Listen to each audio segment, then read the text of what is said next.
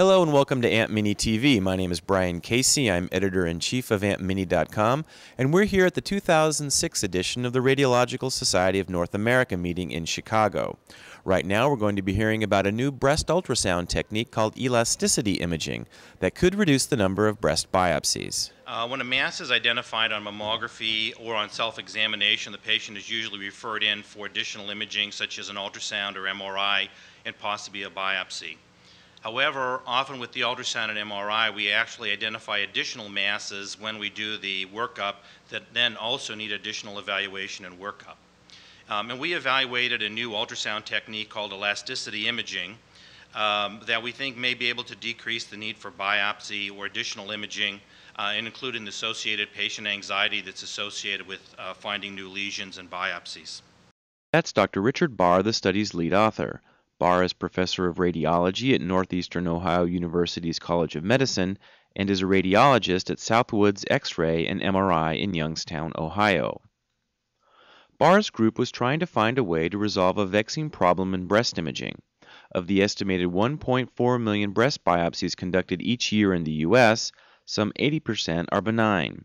New modalities have been emerging as adjuncts to mammography to cut down on unnecessary biopsy, but in many cases these techniques present new challenges of their own. One promising technique has been ultrasound elasticity imaging, which uses ultrasound to measure the stiffness of tissue as it moves.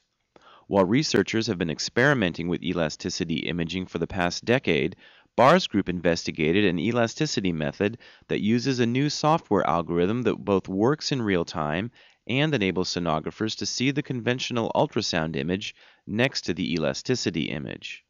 Elasticity images are collected with the conventional ultrasound machine using a standard 13 MHz breast probe. But while the conventional images are being collected, the system's software algorithm analyzes individual frames from the study to create elastograms, which are visual representations of how tissues move under compression. Cancerous tissue tends to have different elasticity properties than benign tissue. This video demonstrates a biopsy-proven invasive ductal carcinoma. The conventional ultrasound image is on the left, and the elasticity image is on the right. Barr's group examined 99 patients with 163 lesions who were already scheduled for ultrasound-guided breast biopsy. Conducting the elasticity study added only 1 or 2 minutes to each patient's workup, Barr said. 80 of the patients were actually biopsied, with 19 of the patients classified as having benign lesions based on imaging results. The group characterized breast lesions by scoring them as malignant if the suspicious area in the elastogram was larger than the corresponding area in the conventional image. If the region of interest was smaller on the elastogram, the group classified it as benign. This image demonstrates a ductal carcinoma in situ. The lesion on the elastogram on the right appears larger than in the image on conventional ultrasound on the left. The elastograms correctly predicted that 105 out of 106 lesions were benign. On only one benign lesion, a very dense hyalinized stroma, was the elastogram larger than the conventional image, Barr said. The group found 17 malignant masses in the patient population, and in every case the elastogram image was larger than the conventional image. If the group had used the elastograms to rule out patients from biopsy, they would have biopsied only 18 patients rather than 123, and would not have missed any cancers, Barr said. This is an example of a benign fibroadenoma. The lesion is smaller on the elastogram on the right than on the conventional image on the left. This is an image of a simple breast cyst. Barr's group found that both simple and complex cysts had a bullseye appearance with a bright spot in the center that wasn't evident on conventional ultrasound images.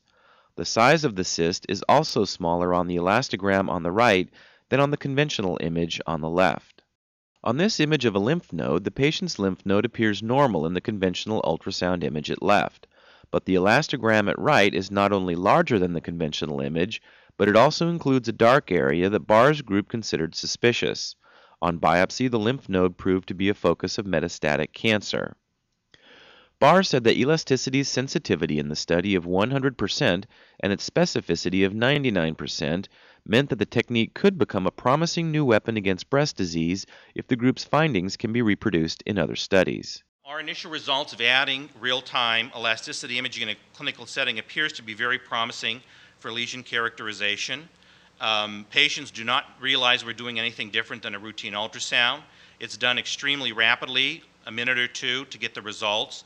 The results are available as we're interpreting the image with the patient and can give the results to the patient at the same time. I do caution that this is a single center trial that we've done, and we've been working this for 2 years and had some experience.